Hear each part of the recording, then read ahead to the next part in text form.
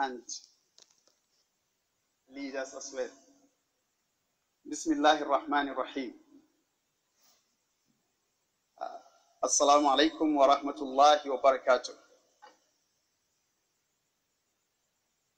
Crave your indulgence to begin by praising Almighty Creator who planned, designed, and created all humans through a single family unit of Adam and Hawa.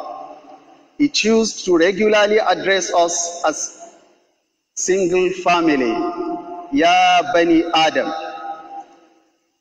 Out of this human kingship, humanity came to value basic mutual rights as human rights in peacetime, and mutual protection as humanitarian law in dispute time. In terms of governance, human race adopt mutual human values, also known as democracy. Islam, the true religion of Allah subhanahu wa ta'ala, accepts anything that complies with the natural order of things. And democracy, despite being a worldly system, its objectives is to prevent the concentration of power and monopoly of decision-making in the hand of a particular group of people or individuals. It is a system where every citizen has a say in the affairs of his government. Islam is in agreement with most of the concepts of democracy: justice, freedom, good governance, check and balance, separation of power, to mention but a few. Even though these values constitute the fundamentals of governance in democracy, the reality fails to meet theoretical expectations because of serious missing link. Hence our call to learn from divine teachings in governance and public life, as contained in the Holy Book and illustrated by the Holy Prophet and the righteous caliphs.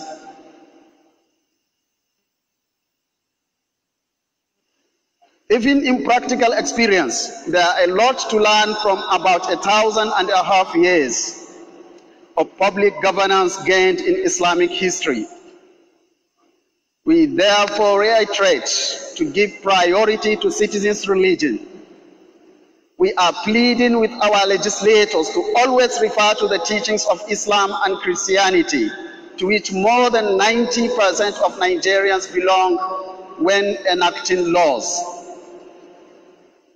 At this juncture, we must commend the role of our right-thinking leaders who refuse to pave way for some unpleasant laws in the name of democracy and freedom, even when it is obvious that such freedom contradicts the law of nature.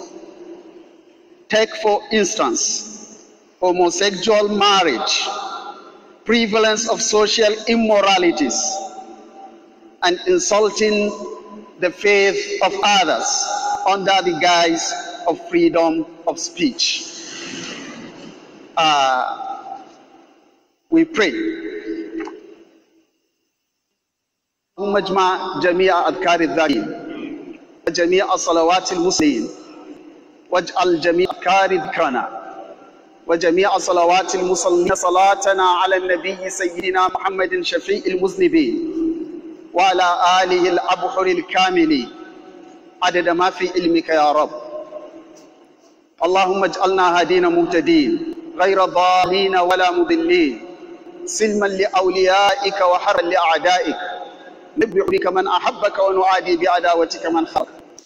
اللهم اقسم لنا من خشيتك ما تحول به بيننا وبين معاصيك، ومن طاعتك ما تبلغنا به جنتك، ومن اليقين ما تهون به علينا مصاعب الدنيا، ومتعنا بأسمعنا وأبصارنا وقوتنا ما أحييتنا. اللهم اجعل بلادنا آمنا سخاء رخاء وسائر بلاد المسلمين يا رب. اللهم وفق ولاة أمورنا لأداء الأمانة التي استحق العالمين، وأئمة الصالحة التي تكون عونا على أداء هذه الأمانة يا الله. إلهنا ضاقت بنا الحيل وضل نقول وتقطعت بنا الأسباب وسدت أمامنا جميع الباب، فلا نعول إلا عليك ولا ملجأ منك إلا إليك يا ذا المستغيثين ويا ناصر المستضعفين. نعوذ بك من الشياطين ونوات نزوات السلاطين، ونعوذ بك يا رب السماء من عبث السفهاء الجاهلين وعيث الغواء الضالين المتحيرين. نسألك من الإيمان الجلباب السابق ومن الإحسان الصافي الصائغ. إلهنا لسنا من العباد لا من الزهاد، ولكننا معدودون في جملة العباد، فبالاسم الذي أوجدت به الخلق من العدم وبما ثبت في اللوح من أقمار مسلم القلم إلا أدخلتنا في دائرة لطفك الخفي الذي إذا لطفت به لعبد كفر. يا أول يا آخر يا بوس يا عليم يا قادر يا مقتدر يا لطيف يا كافي يا الله. ربنا آتنا في الدنيا حسنة وفي الآخرة حسنة وقنا عذاب النار. سبحان ربك رب العزة عما يصفون وسلام على المرسلين والحمد لله رب العالمين.